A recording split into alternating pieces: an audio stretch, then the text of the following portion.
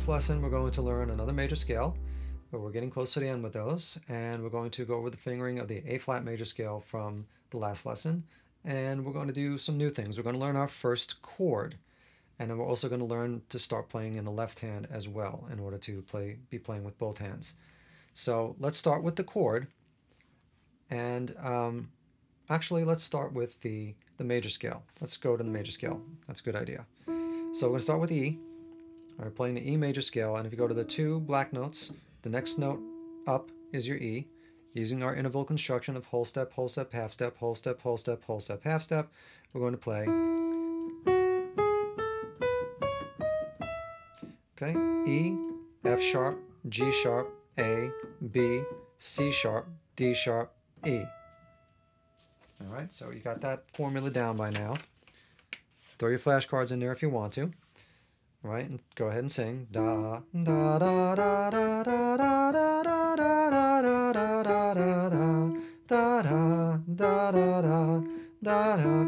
Notice what I did there. I made some jumps. All right, and once you start getting comfortable with this, you can do that. Da da da da. You can start making bigger jumps and learn how to hear that note ahead of when you're going to play it. And eventually, it'll be simultaneous. It'll get to the point where you can play the note of the melody that you hear in your head, just making it up or something that perhaps you know, without having to figure it out first, without having to play it first, and without having to lead there by playing other notes in between. So that's a really good skill to have, and that's what you should be working towards. So that's the E scale. And we're going to go over the fingering in the A flat major scale. All right, so A flat is right here. It's the middle note of the three black notes. And we're going to start with the second finger. This one's a little different than the other scales. So we get the second finger, third finger. So it's 2, 3, bring the thumb under, 1, 2, 3, bring the thumb under, 1, 2, 3. So it's 2, 2, 3, 1, 2, 3, 1, 2, 3. It's sort of like a little waltz going there. And then on the way down, you got 3, 2, 1, pivot over, 3, 2, 1, pivot over, 3, 2.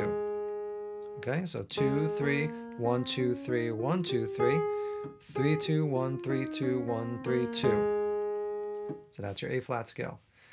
Now, we're going to learn our first chord.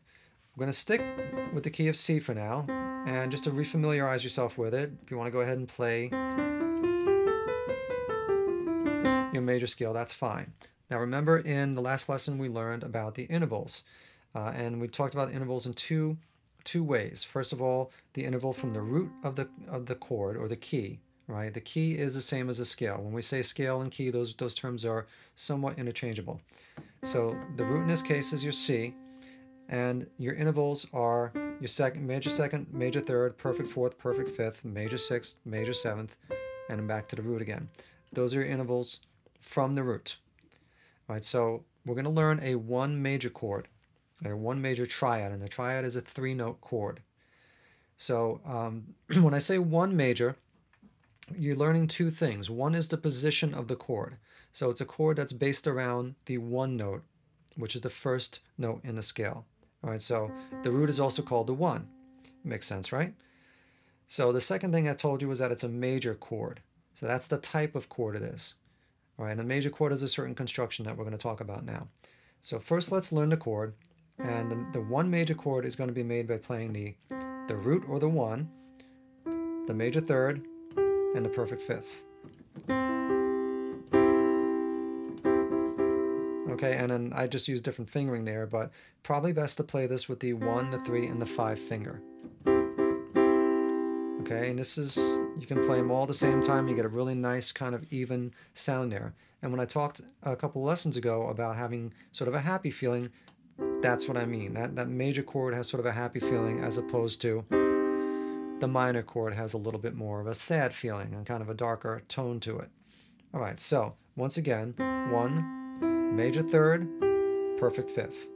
That's your root position, or your one major chord. Now, those are the intervals as they relate to the scale.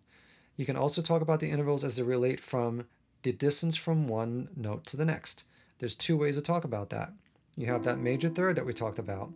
We can also say that as 1, 2, 3, 4 half steps.